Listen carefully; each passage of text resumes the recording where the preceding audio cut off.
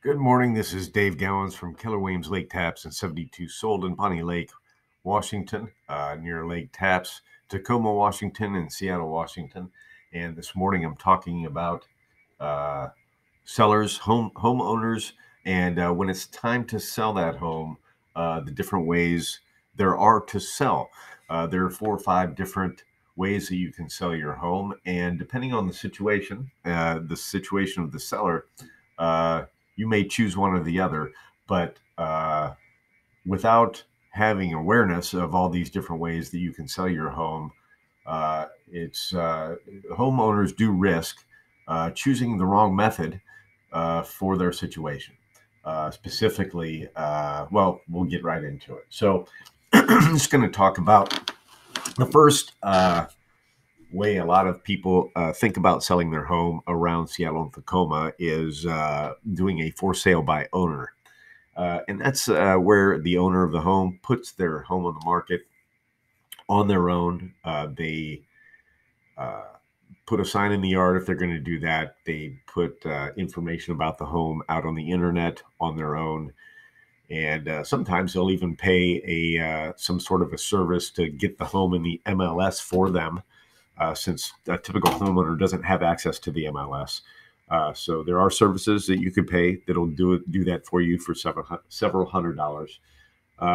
But that's the for sale by owner method. And what happens is, if a buyer does see your home and does come along and place an offer, you are then basically on your own trying to figure out and negotiate the offer, make sure all of the documents and the terms of the deal are documented, and make sure any inspections or whatever occur are documented.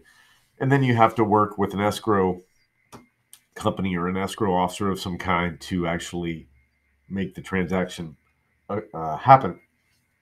So that's the FSBO thing. Totally doable. A homeowner can do that. It's just a lot of work. And if most homeowners are not marketing specialists, they're not paperwork administrators, they're not escrow officers or title officers or anything like that.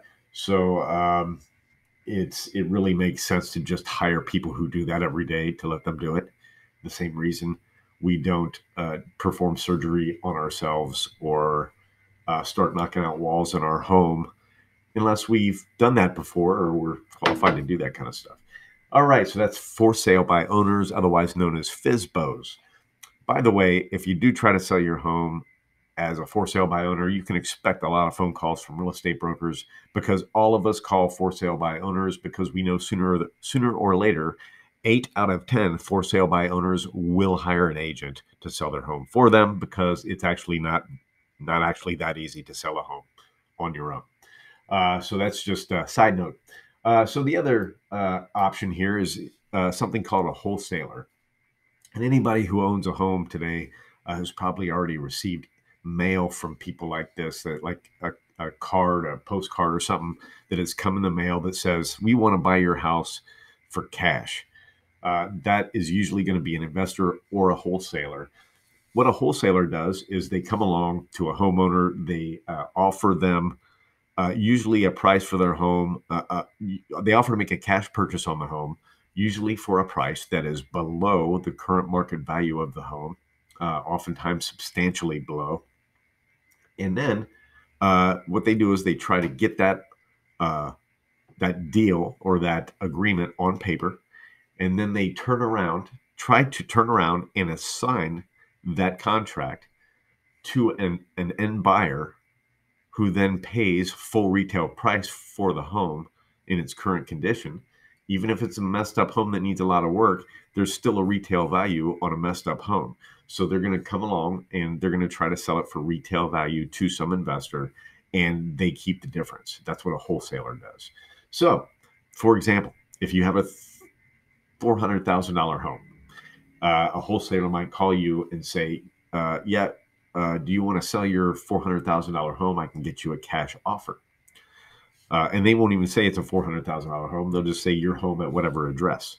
They know it's a $400,000 home, but they're gonna offer to buy it for cash, buy it easily, and help you avoid, I'm air quoting here, avoid expensive real estate commissions.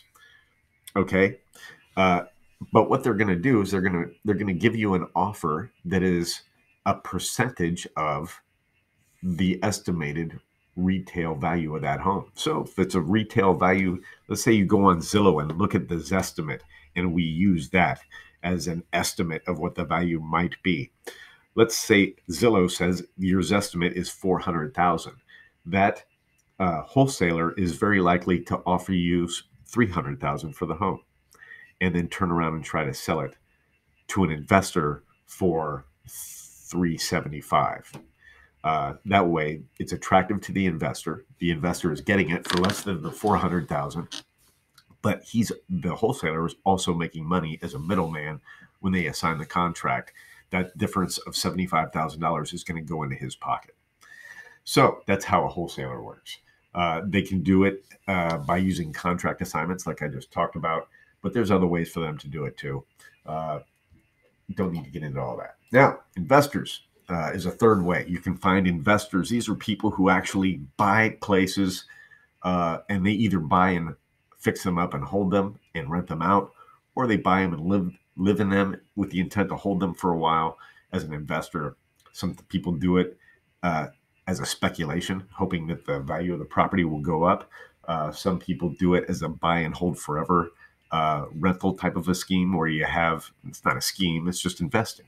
But it's where you buy a house and you rent it out, and you let renters pay your mortgage and basically pay down the house for you over time. And it ends with you owning a house outright, which is a tremendous asset. And usually, by the way, after a decade or two has gone by, that house is increased in value quite substantially as well. So it actually ends up being a really good investment. So investors are kind of like wholesalers, are looking to buy at a discount. So if you're willing to sell at a discount, you can sell to an investor. You could probably get a higher percentage of your actual value of your home from an investor. But the bottom line here is, if you're talking to a wholesaler, they're going to want somewhere between 10 and 40% of your equity in the transaction.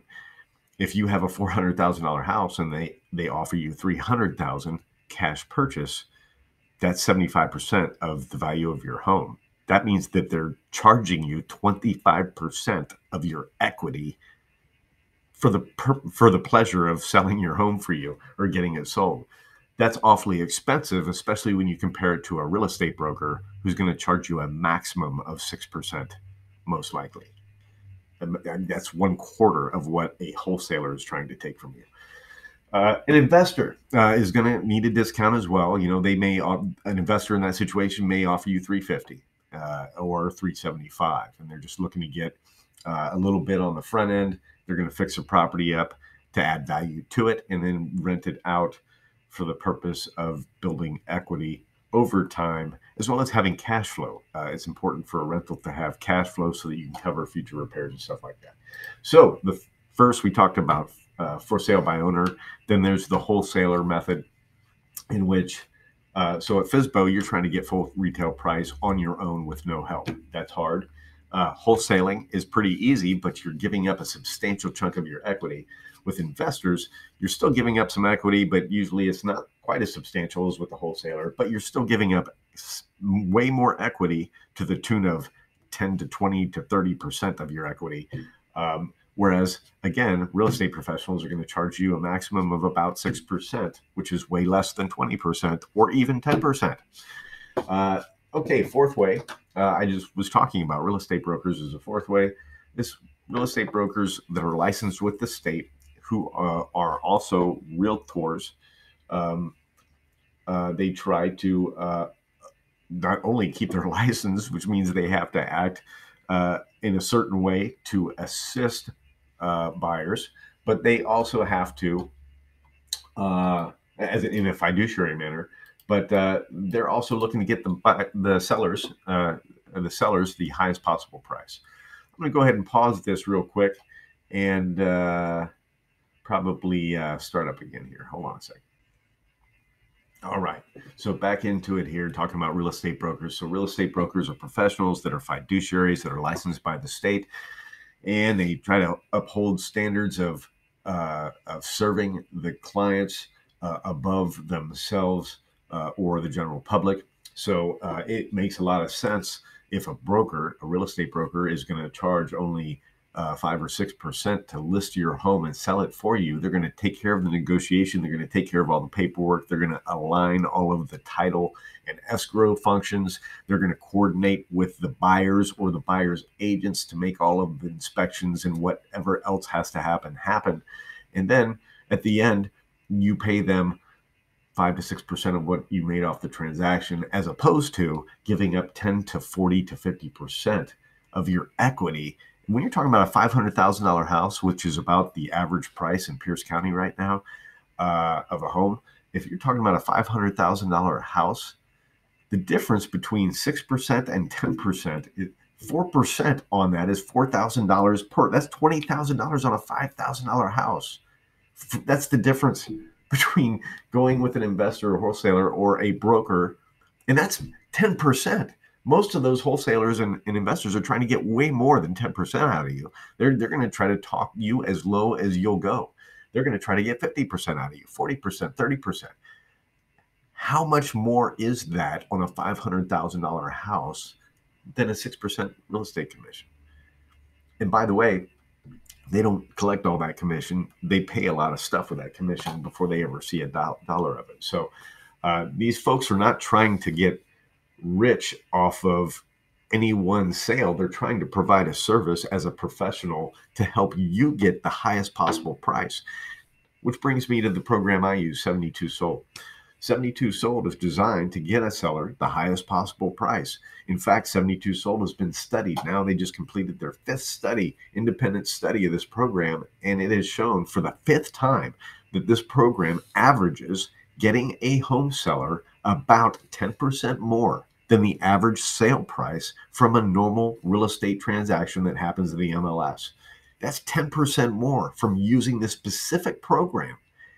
If you factor in that a real estate broker is charging you 6%, let's say, and that real estate broker gets you 10% more than a normal real estate salesperson is going to get you, well, that 10% more that you just paid for his 6% sales commission and got you an additional 4% more. 4% again on a $500,000 home is $20,000. You can buy a car with that, very nearly. So those are real estate brokers. By far, hands down, the best way to sell a home. And your home doesn't have to be in perfect condition. It can be in as-is condition. It could need some work. No matter what the condition is, the real estate broker can expose it to the entire market, to all buyers at the same time, and get all interested buyers to compete for your home, thereby getting you the highest possible price. So if you need to do that, shoot me a text, 253-213-0091, and we'll get that started. Anywhere in Pierce and King County, near Washington, or in Washington, near those two counties or in those two counties, we can make stuff happen. The 5th way of selling your home is iBuyers. This way is kind of not super available anymore. It was very popular in 2000 and 2001, where these corporations, Zillow was even one of them, Redfin was another. There was and then there's these iBuyer platforms where individuals were doing this. But basically, these companies swoop in, offer you cash for your house, and they buy it and they hold it or rent it or flip it or whatever. Basically, it's a way of being a wholesaler or an investor online as a company or as an individual, and instead of doing it in person. So again, this is kind of going the way. This is way less popular in 2023 than it was in recent past years. But they're out there still. They basically function the same way as a wholesaler does or an investor does, but they're remote. So there's essentially only really the 4 most popular ways: FSBO, wholesaling, investors, and brokers. Again, I can't recommend highly enough to use a broker because it's a professional that's serving you, not themselves. Whereas an investor and a wholesaler, they're serving themselves and trying to get out of you whatever they can talk you out of. And that's the facts. So Dave Gowans, Keller Williams, Lake Tapps, 72 sold program director in Tacoma in the Seattle area. Shoot me a message. No matter where you are in the United States, I can find a real estate broker who is highly qualified and highly skilled who can get you top dollar for your home. All it takes is one phone call from me with your contact information, and you will be started. 72 sells homes in about 8 days. And that's the goal. After we get it sold in 8 days, then you've got about, depending on the buyer, somewhere between 3 and 5 weeks of escrow time, and you will be closed and clear of your property. If that's what you need, shoot me a text, 253-213-0091. Dave Gowans, Keller Williams, Lake Tapps, and 72 sold. Have a great one.